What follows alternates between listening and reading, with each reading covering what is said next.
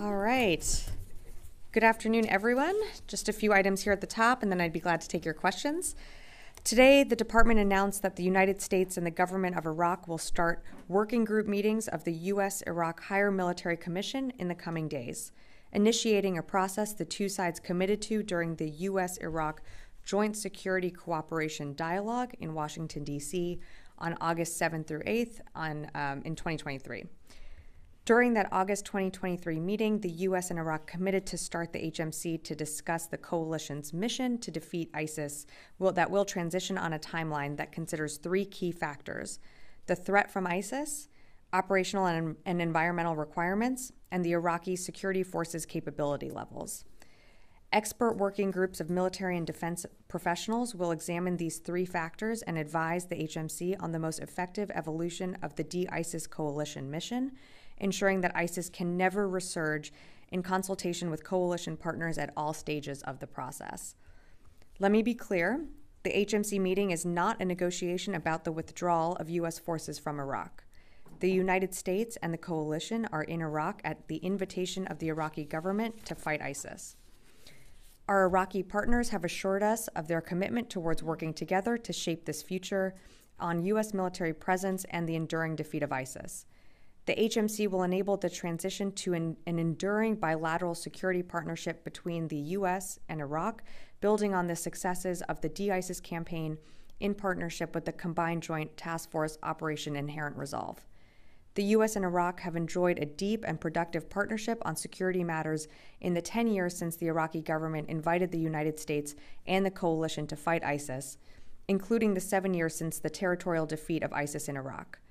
The start of the HMC process reflects the evolving U.S.-Iraq bilateral relationship, and it underscores our commitment to deepen our security cooperation to advance stability within Iraq and the region.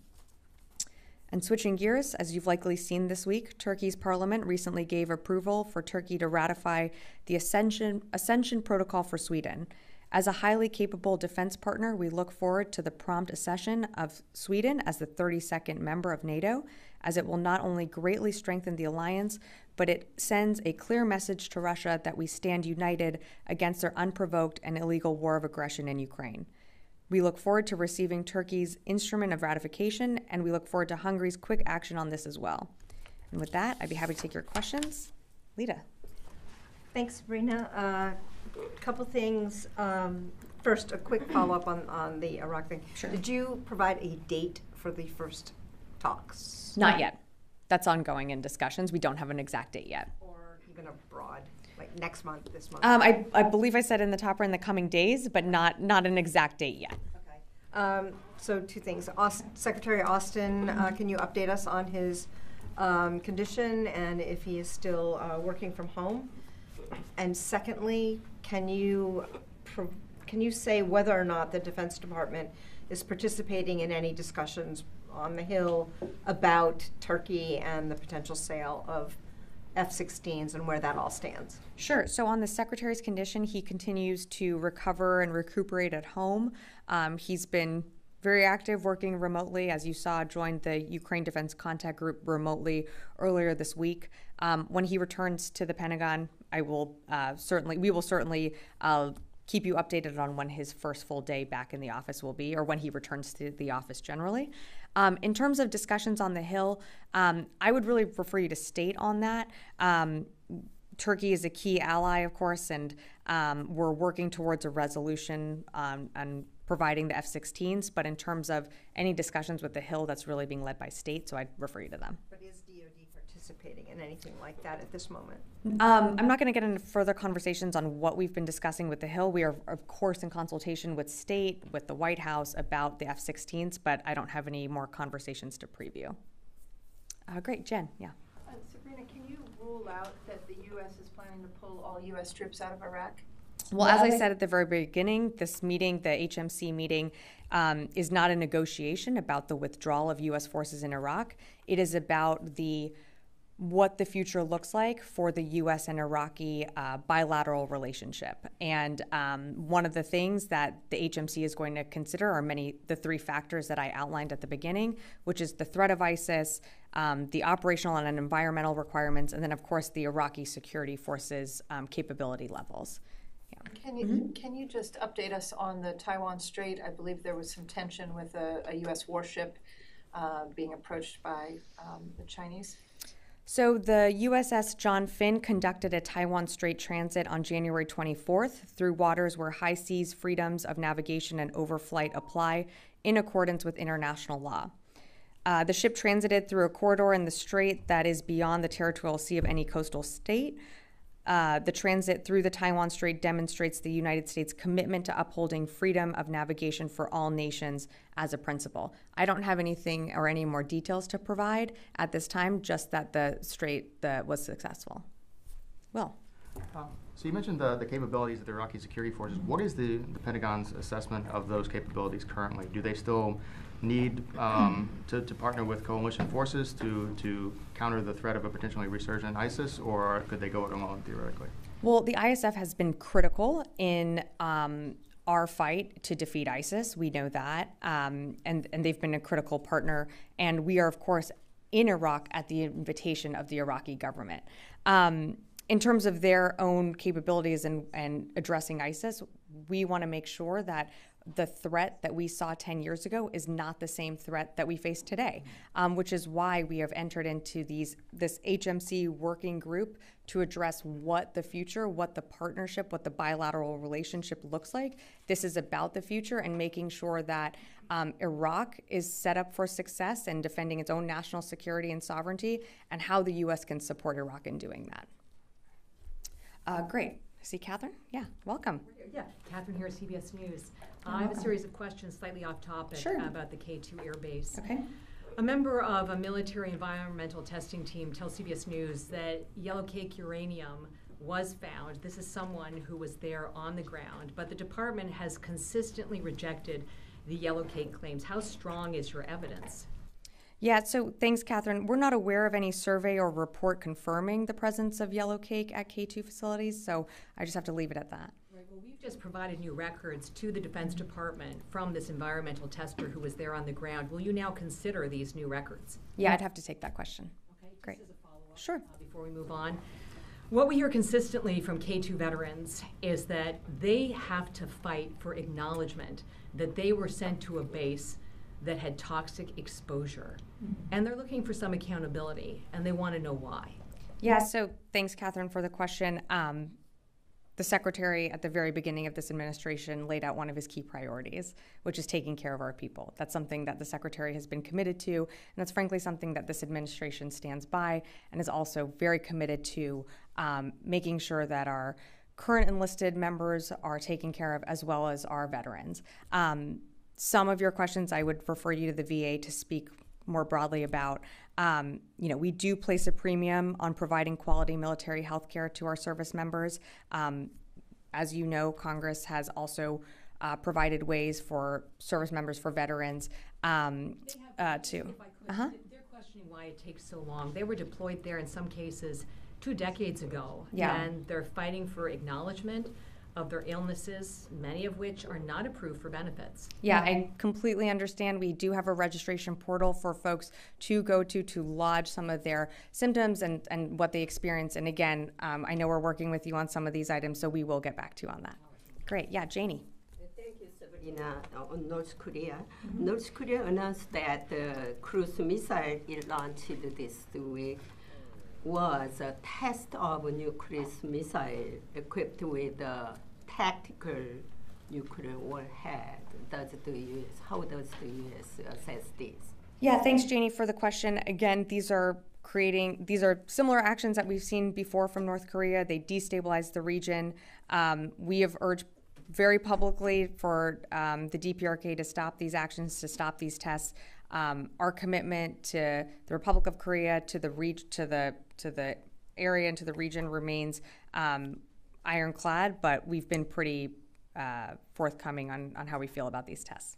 Do you think North Korea actually has the capability to strike the United States?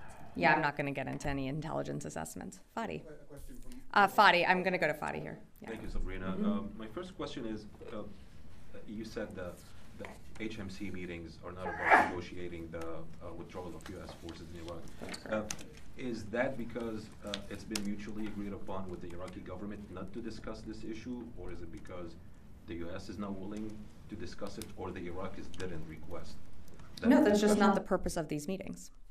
So both sides are in agreement on not to raise that issue during the meeting? No, well, just to again take a step back here. The purpose of these meetings, and it's a working group, is to look at what the bilateral relationship between the United States and Iraq looks like now that the threat of ISIS from 10 years ago to today is very different. And so part of the factors that we're taking into consideration, the ISF's capabilities, the operational environment, and then of course the threat of ISIS, those are all going to be part of these conversations on exactly what our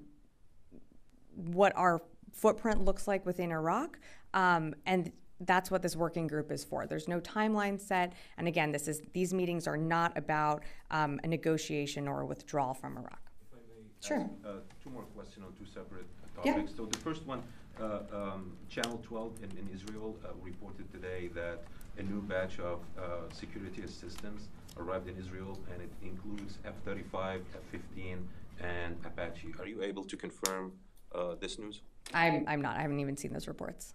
Thank you. And then separately, there's been reported there's a leak from recording by Israeli Prime Minister Netanyahu, where he said he expressed his anger to the U.S. government because of the renewal of the agreement about Al Udeid Air Base in Qatar, the host agreement.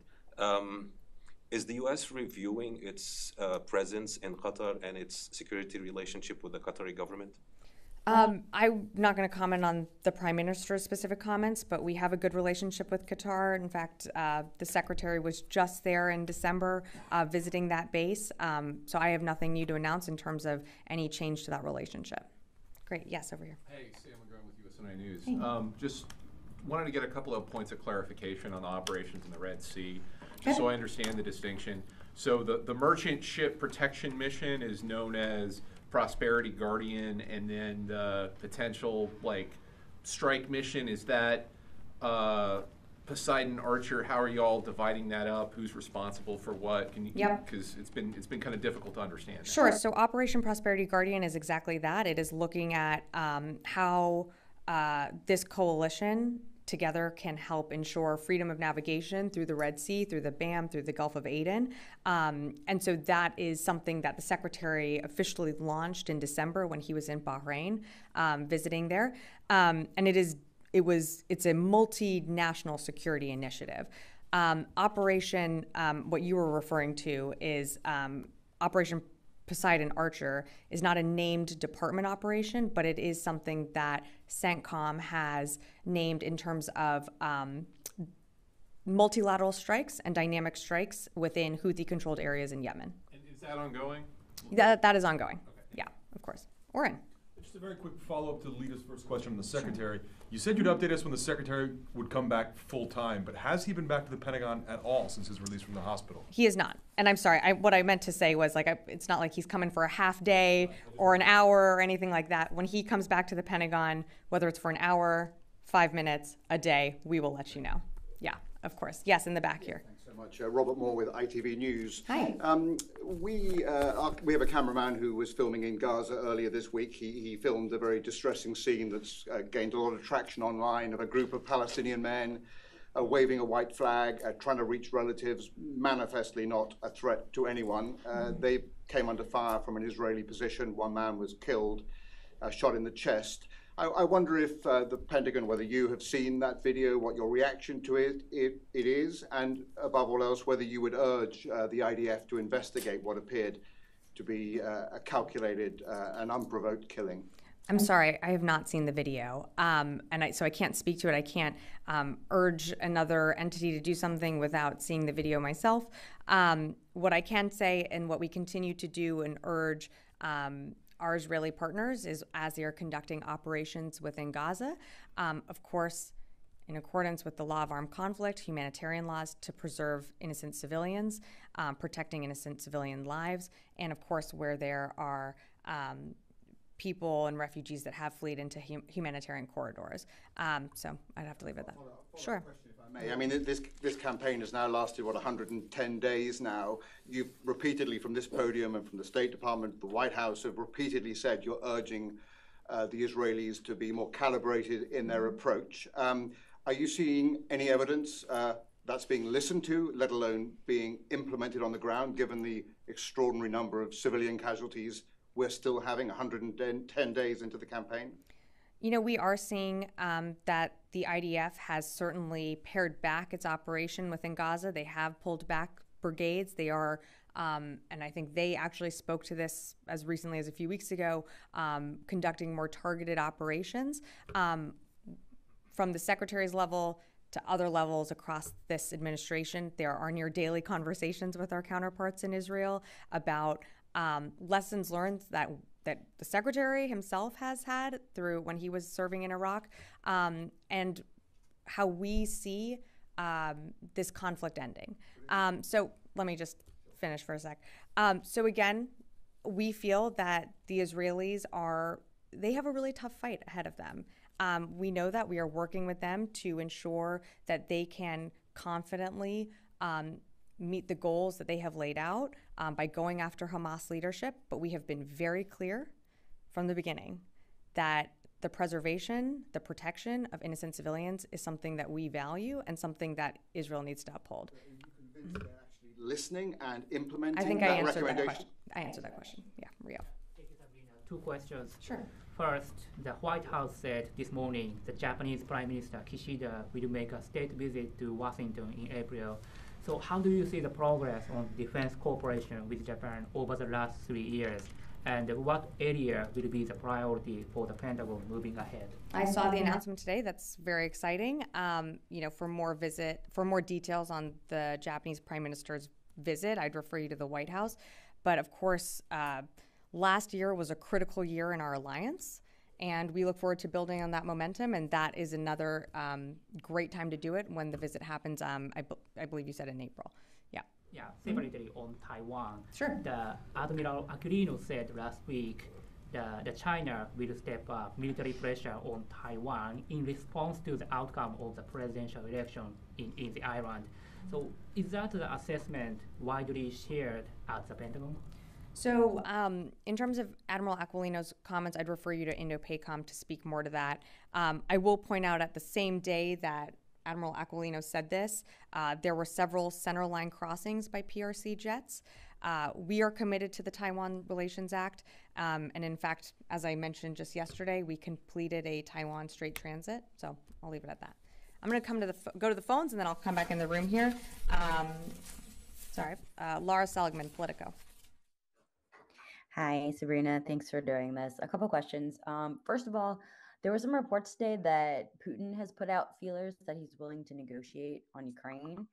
And I'm wondering if you can tell us, is DOD privy to any of that, and what is your response? And then I have a follow-up. Yeah, I've seen those reports. I don't have anything to add to them. Okay. And then on the Russian plane that was shot down, that was reported, I'm wondering if you have an update on that. There were some claims that U.S. weapons were used to take the plane down. Do you have a response?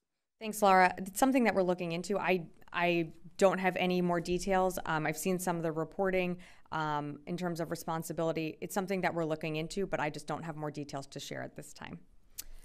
Next question will go to Jeff Schogel, Task and Purpose.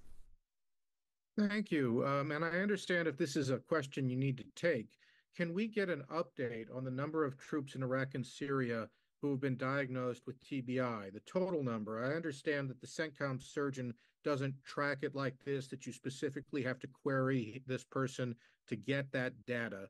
If you don't have that data, could you provide it, the most recent numbers?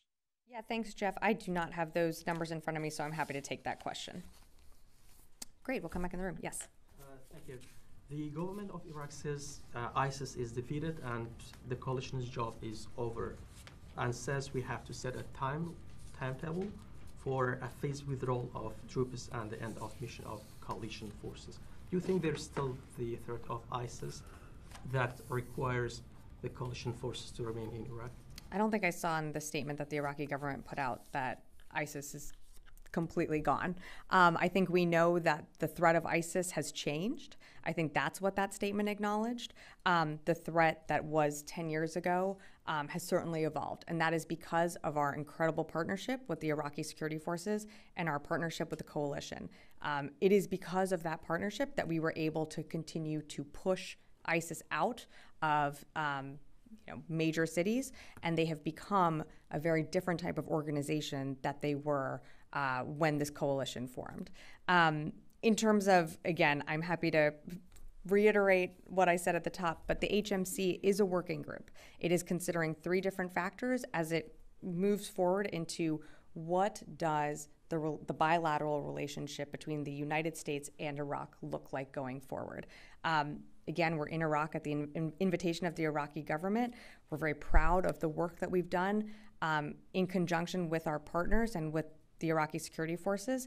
And this working group is the next step to our bilateral relationship. Yes. Yeah, thank you. Just staying on Iraq, Sure.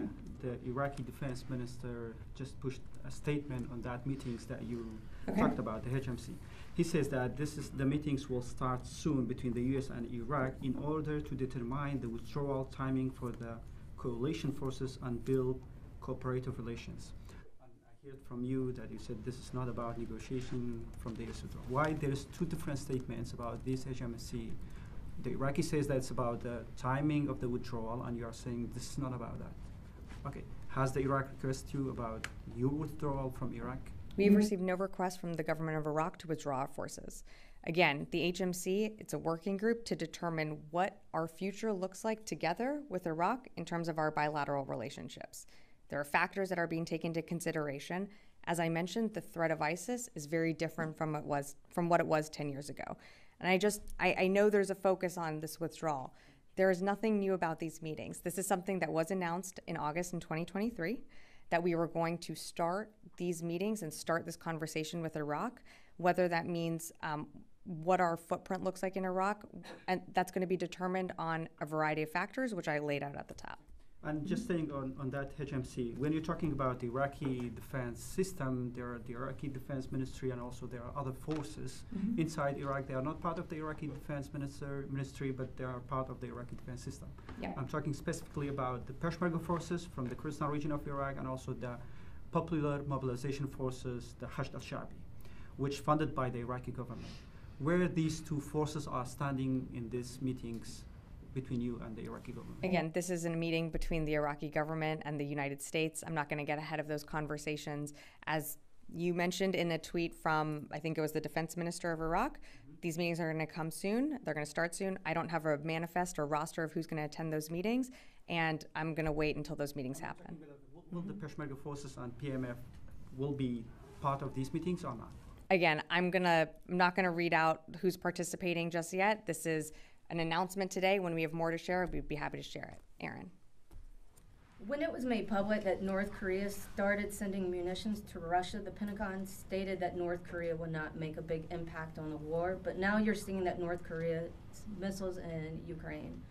Are you concerned about North Korea continuing to send larger amounts of munition and prolonging the war even longer, especially when the U.S. at this moment cannot fund Ukraine?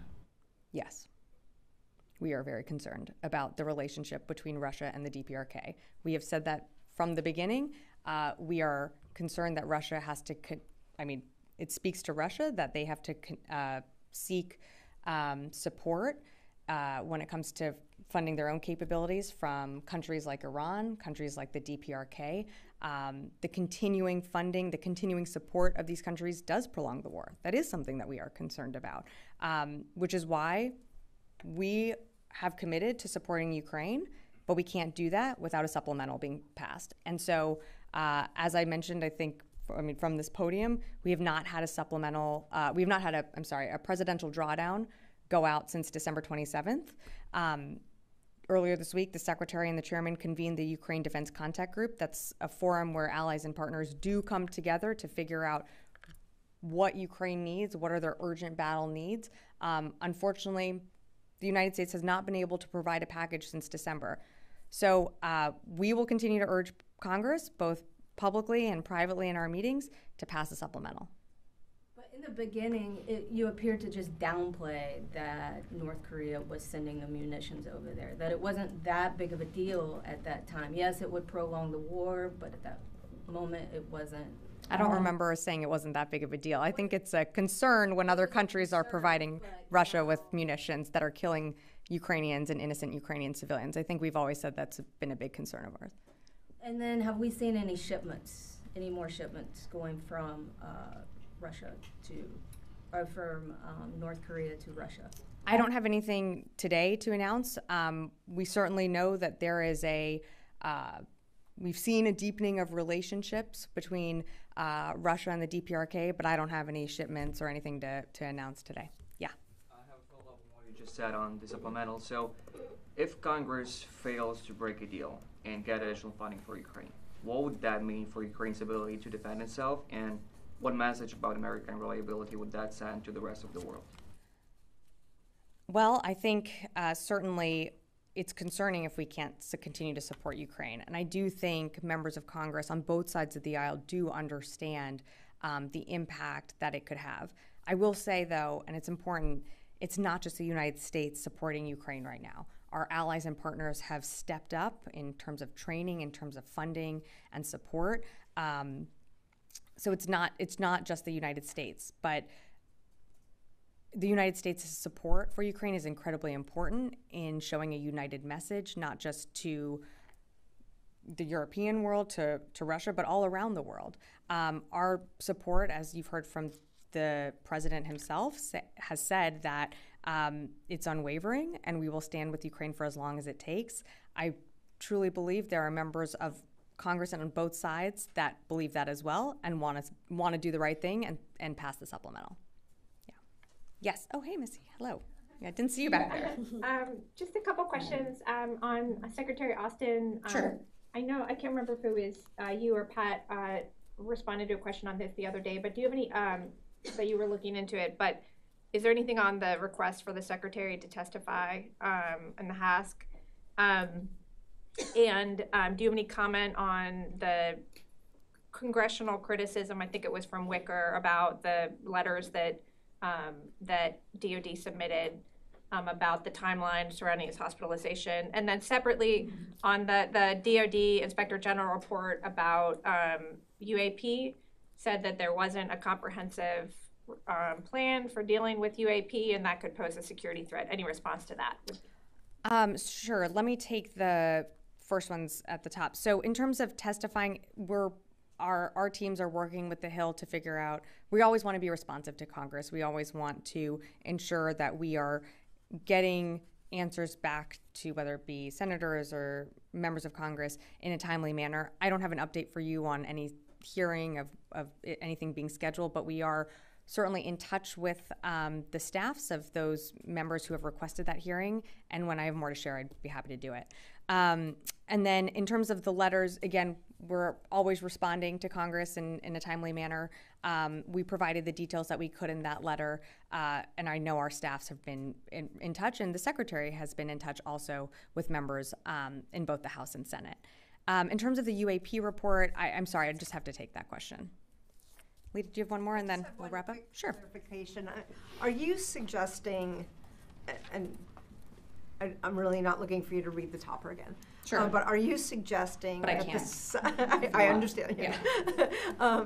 The size of the U.S. footprint in Iraq will not be an element at all in these discussions, or isn't it common sense that the size of the U.S. military footprint in Iraq will be part of these discussions as they go forward? It will certainly be part of the conversations as it goes forward, as not reading the topper again, but as I outlined at the very beginning, the threat of ISIS has changed. But there are certain conditions that have to be met, or certain factors that have to be met in order for both Iraq and the United States to feel that we can ensure the enduring defeat of ISIS. And so that's what this working group is going to look at. And again, we're still there at the invitation of the Iraqi government, and we're really proud of our partnership. No, I understood. I think the term withdrawal of forces, I think just more broadly, the size of the U.S. footprint in Iraq is obviously part of all of this ongoing. Yeah. Sure, Fadi. One last question, then we got to wrap. Yeah. It's getting more confusing now. I don't think so. Yes, it is. Okay. I'm not a native English speaker. Sure. I was taught Arabic and French, but reducing the footprint entails withdrawing some of the forces, right?